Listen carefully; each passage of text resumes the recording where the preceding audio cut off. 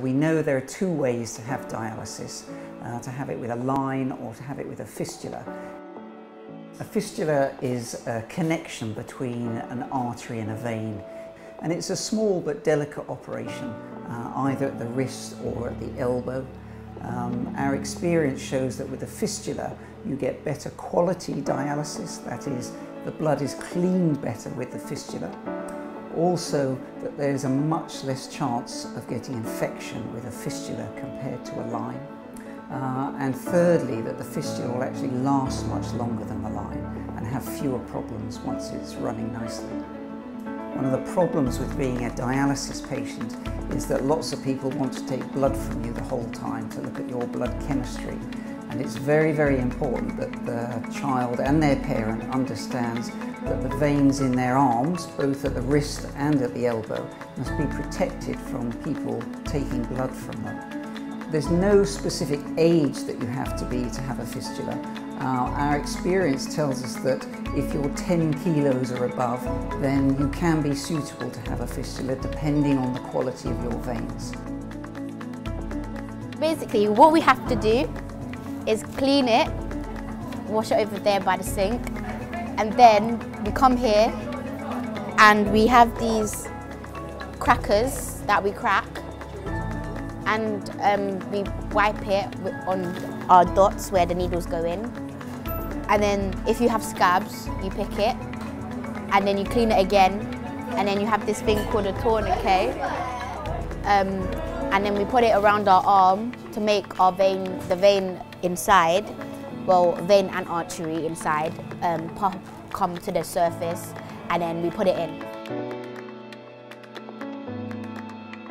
When the nurses usually do it, I feel it hurts more, but when I put the needle in myself, I can feel where it's going, so it don't hurt. My play specialist Lindsay helps me and tells me what to do. Lindsay was showing me how to self-needle with the toys, getting all the equipment and doing it on the toy as if I was doing it on myself to get me ready and to help me understand how to do it properly. It's very helpful because if you start on something that you can learn on easily and it's not you're not doing it on yourself, then you're going to get more confident, so it brings up your confidence to help you start doing it on your own arm. I see all the little children doing it and I just think that if they can do it, I can do it. I can be brave as them.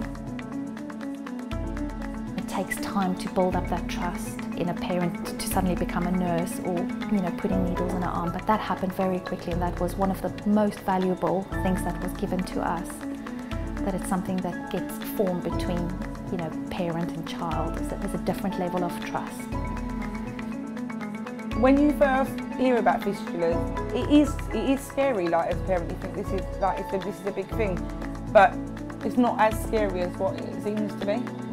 The more you do it, it just becomes so easy because now you just know how to do it. Like it's so straightforward. You're not scared. You're not. When you first start, like you're all jittery and you want to make sure everything's right. And now it just becomes like second nature. You just do it. You just know it like that. If it's something he needs to have and it's going to make his life better and it's going to make our life better, then it's just something we've got to do. Fistula is better than the line because I can go swimming and I can do more activities at school. With the line, she used to get an infection every other day, and with the fistula, it's safe, no infections. She loves to go to swimming, she loves to have a full bath, so because of that, she wants you to have fistula. My needles don't hurt me. I like my fistula because that I can go swimming. It's not something that every child goes through, but like a friend said to me once, you can always face your fears, which I think was very important to me. And it took quite a lot of time for me to get used to it, but I think now I'm happy that I went through it and I find that it's better. I just love it, yeah.